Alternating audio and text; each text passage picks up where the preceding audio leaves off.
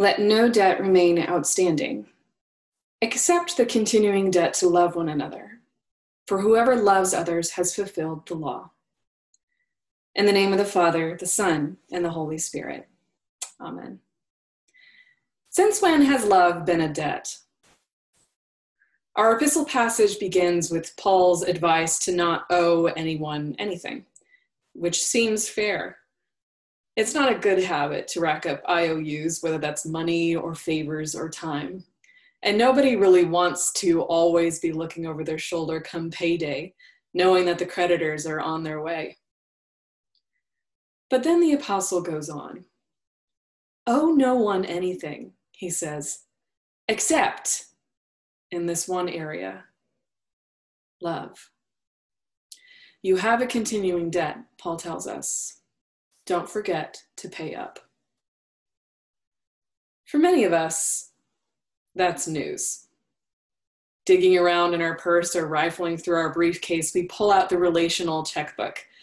Who is it that we've borrowed from and not paid back? Our neighbors? Besides a cup of sugar and an occasional tomato, not really. God?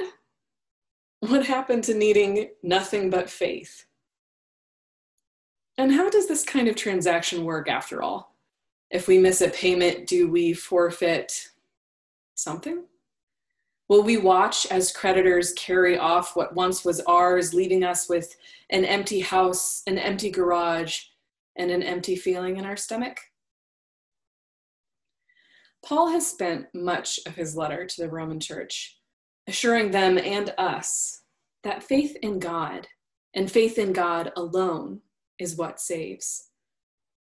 Nowhere has he hinted that there's some kind of cosmic loan shark watching the mail for our monthly payment.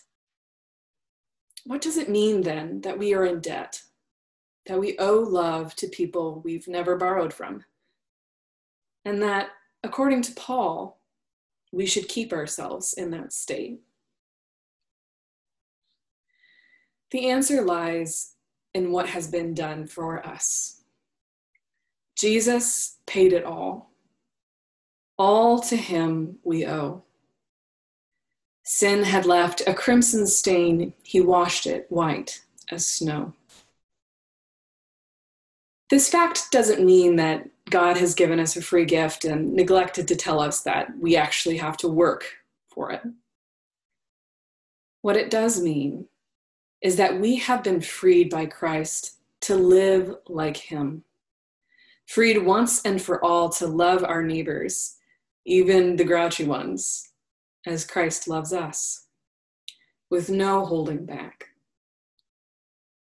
Paul tells us to outdo one another in doing good, because Christ died for us. Always be in debt, he says. Always owe more love to your neighbor, for this is the way of Christ, the overflowing cup of his love that testifies to God's mercy in the world. And it really does do so. Every time we bring water to an enemy, every time we return blessing for cursing, every time we count ourselves less than those around us, God is glorified and the gospel is proclaimed. We have been redeemed, and the debt we owe is really no debt at all, but is rather the constant search to worship the God we love by loving our neighbors.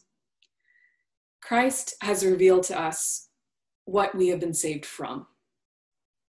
He has also shown us what we have been saved for.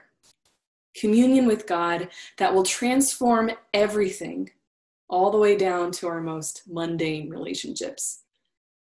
He has done this not so we might earn his regard, but so the world might continue to witness his spirit as we love one another. Let no debt remain outstanding, except the continuing debt to love one another. For whoever loves others has fulfilled the law.